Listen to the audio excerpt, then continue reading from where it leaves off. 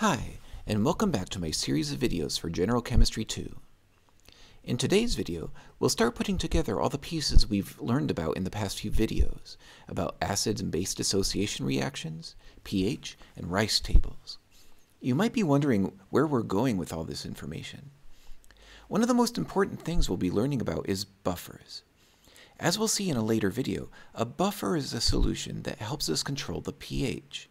And buffers are crucial in all areas of real-world chemistry and biology, whether you're performing chemistry research, culturing cells in a biology lab, or preparing IV solutions in a medical setting.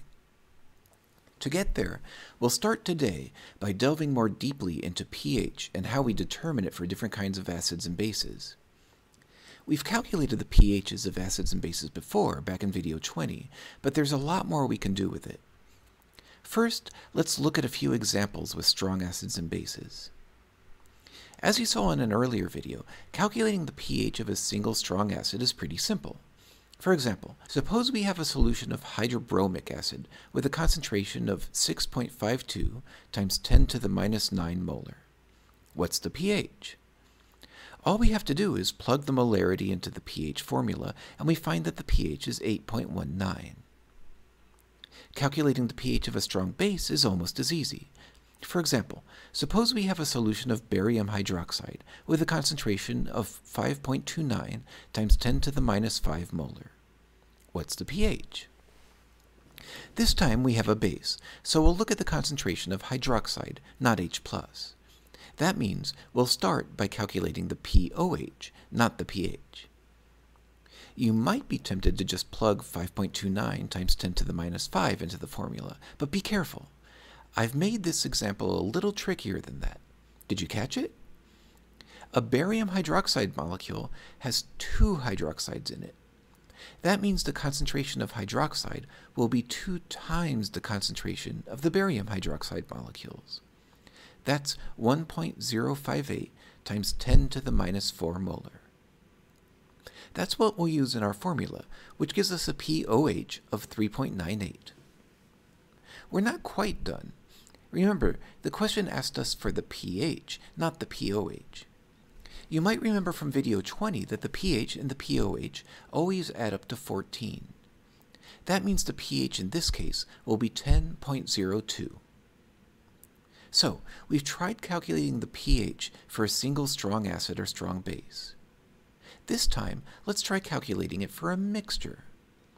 As we'll see, this is a little bit harder, and we'll bring in the definition of molarity, which we haven't needed so far.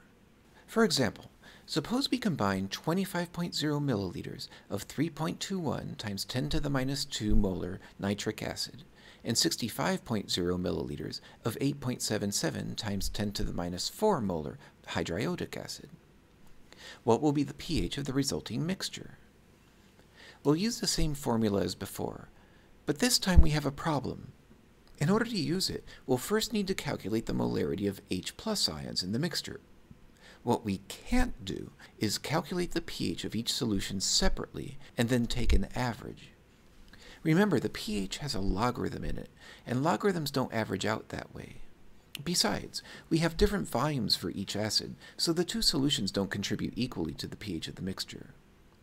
What we need to do instead is to calculate the concentration of the mixture. To do that, we just need to remember what molarity actually is.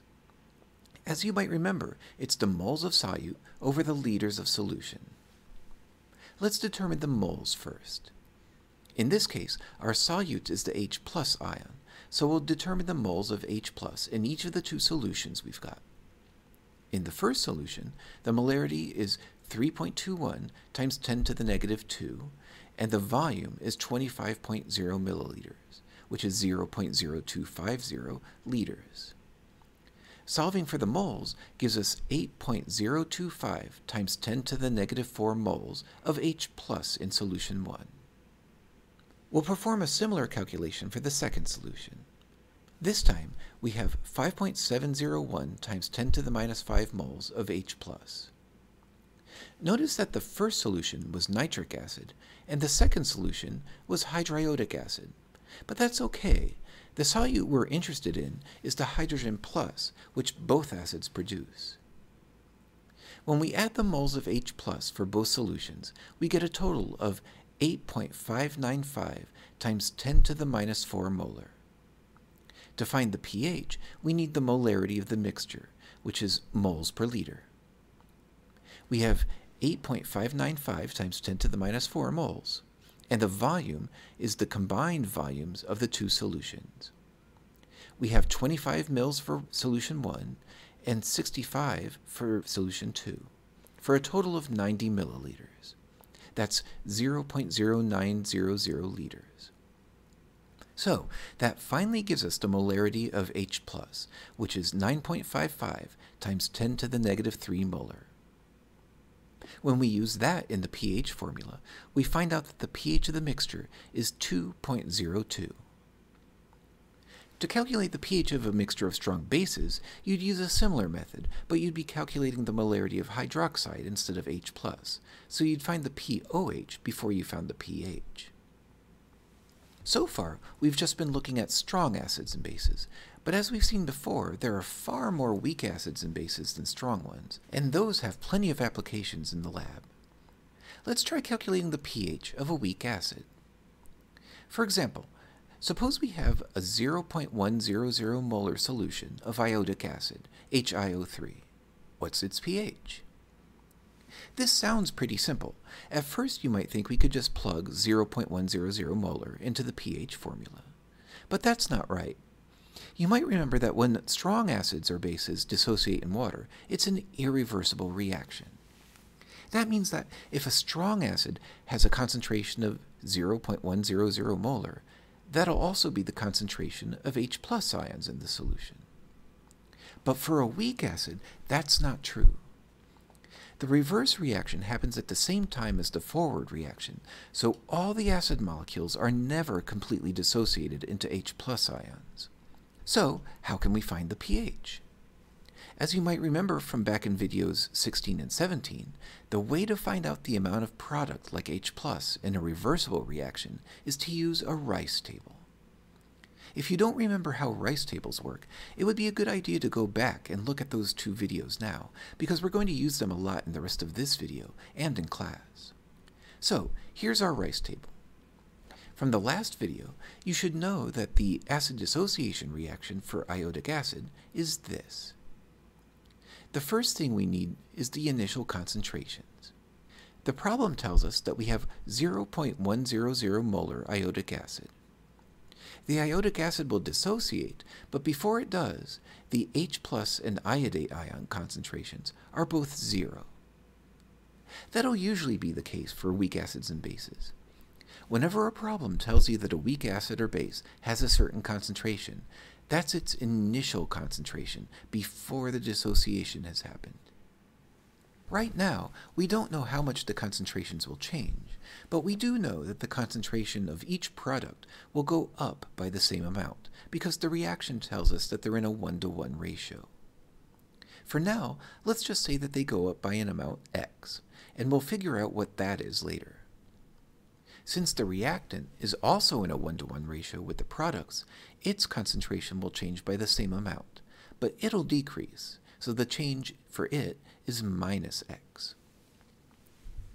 That means our final concentrations are 0.100 minus x for the iodic acid, and x for the H+ and iodate ions.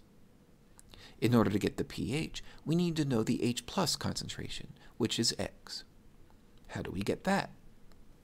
If you've watched video 17, you know that we use the equilibrium expression.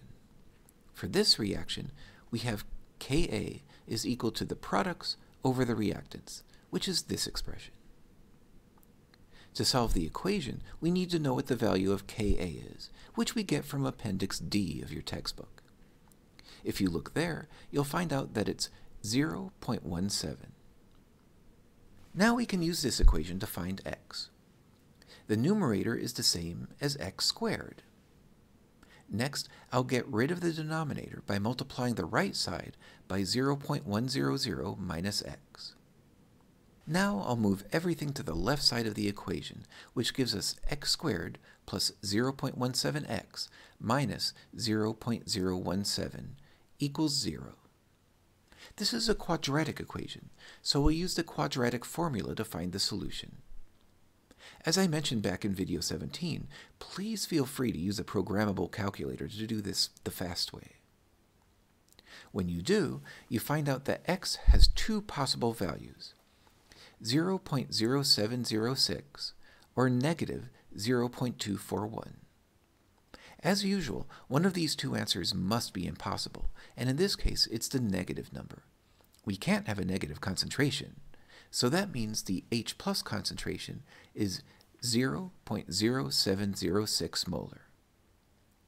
When we use that in the formula for pH, we find out that the pH is 1.15. Let's try another example. In the previous problem, we looked up the value of Ka in the appendix. This time, let's try the reverse. We'll use the pH to find the Ka of an acid that's not in the appendix. Here's how. Suppose we have a 0.200 molar solution of dichloroacetic acid, and it has a pH of 1.18. What's the value of Ka, the acid dissociation constant? Believe it or not, this is actually an easier question than the one we just answered. We'll start by writing down the Rice table. For the reaction, we have the acid on the left and H plus and the other ion on the right. As we saw in the last problem, the molarity given in the question is the initial concentration of the acid before it dissociates, so that goes up here. The initial concentrations of the products are both 0. It might seem like we're stuck now. We don't know how much the concentrations change, and it might seem like we also don't know any of the final concentrations. But we actually do. We're told that the pH is 1.18, and we can use that to find the final H plus concentration. Here's the pH formula. We'll plug in 1.18 for the pH. As you might remember from video 20, we get the H plus concentration by moving the negative sign to the left and then making the left side the exponent on 10. That gives us a concentration of 0.0661 molar. So that's the final H plus concentration, which we'll put in the Rice table. That tells us that the change in the concentration was positive 0.0661 for H+. Since all the reactants and products are in a 1-to-1 ratio, that's also the change for the other compounds, except that the reactant is decreasing instead of increasing. So now we can find all the final concentrations. We get 0.1339 for the dichloroacetic acid and 0.0661 for the other ion. Now we can figure out the value of Ka. Here's the equilibrium expression. When we plug in the final concentrations, we find out that Ka is 3.26 times 10 to the minus 2. Let's try one last example, this time with a base. Suppose we have a 15.1 molar solution of ammonia. What'll be its pH? This really isn't too much different from the examples we just did. We'll start by writing the Rice table. We start with the reaction. Remember, this one is a base, not an acid, so we'll have water as one of the two reactants, and hydroxide as a product. The question tells us that the initial concentration of ammonia is 15.1 molar, and the concentrations of the products are 0. What about the water? You might remember that when we write the equilibrium expression, we don't include solids and liquids. That means that when we write the equation for Kb for this reaction, we're going to leave out the water, so we don't really need to know what its concentration is, and we can leave that column blank. Just like last time, we luck out and have a 1-to-1 ratio for all the reactants and products.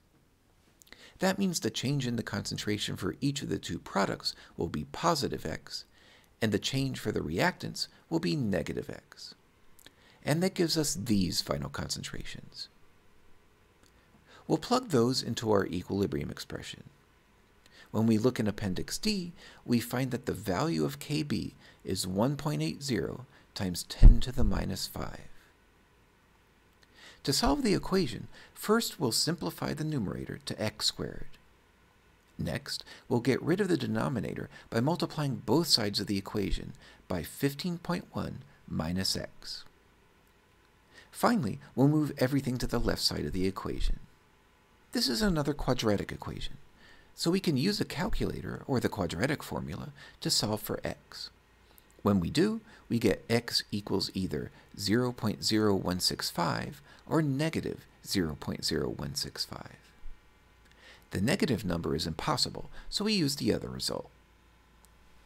That means the final concentration of hydroxide is 0.0165 molar.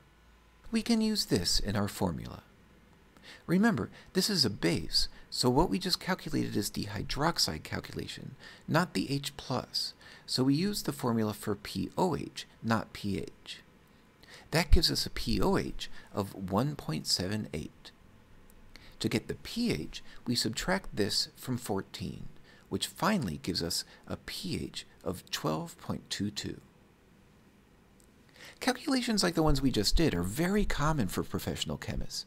You'll use them often in a lab setting when performing research, and as I mentioned earlier, we'll see these kinds of calculations again soon when we talk about buffers. But that's enough new material for now. You've learned some valuable skills in this video, so we'll spend some time on them in class and on the homework. You should definitely try to get good at these kinds of calculations before the next test, which is probably coming up pretty soon. But until next time, have a good week.